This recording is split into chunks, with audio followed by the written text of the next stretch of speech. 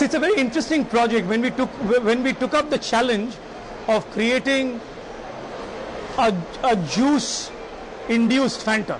The challenge was to make sure that we create a product which tastes great, has the adequate amount of juice. So we have got 10% juice in the Fanta Green Mango offering.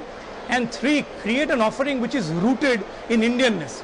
It is very easy to import a juice variant of Fanta from across the world and run it in India. But what we wanted to really do is to keep the spirit of Make in India going.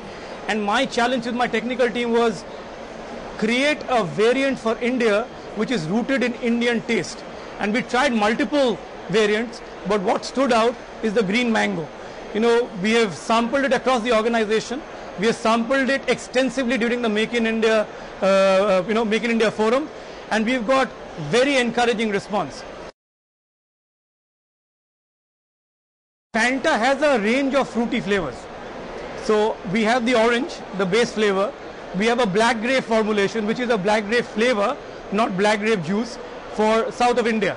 Fanta Potello, which is doing very, very well. So Fanta Apple exists in some parts of the country, which is the flavor.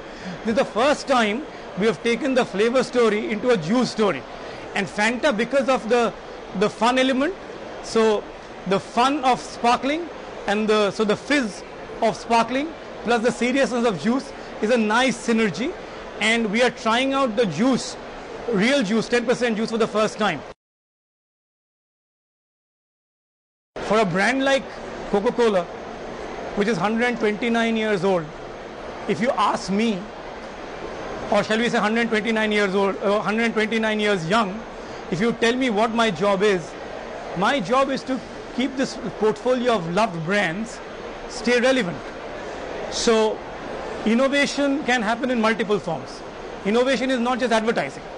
Innovation could be new packaging. So we launched 300 ml PET across the country. We are looking at cans, small size cans.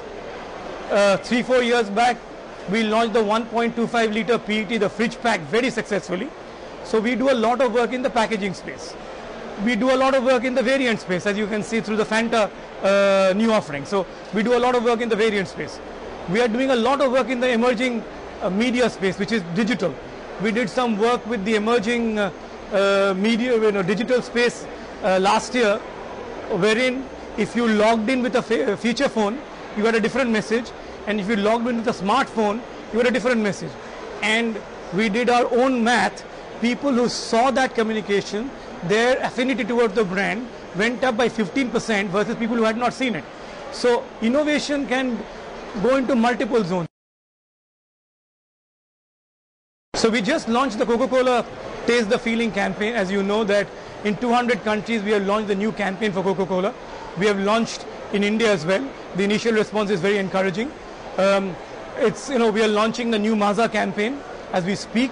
So as all our brands, I am blessed because I've got a bouquet of brands. I've got my sparkling brands, I've got Maaza.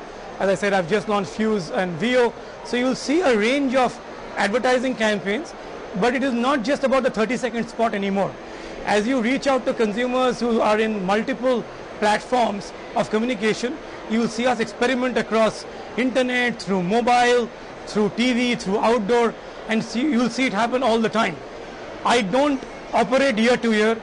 I operate through cohorts. So the way I see it, a new generation of drinkers emerges every 6-7 years.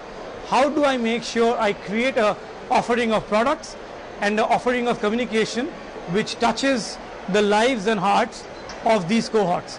And that's what we do all the time. We are actually leading the way in e-commerce, and I say that with all humility. When we launched Coke Zero, we launched it with Amazon, and the results were amazing. You know, for 2 weeks it was available only in Amazon.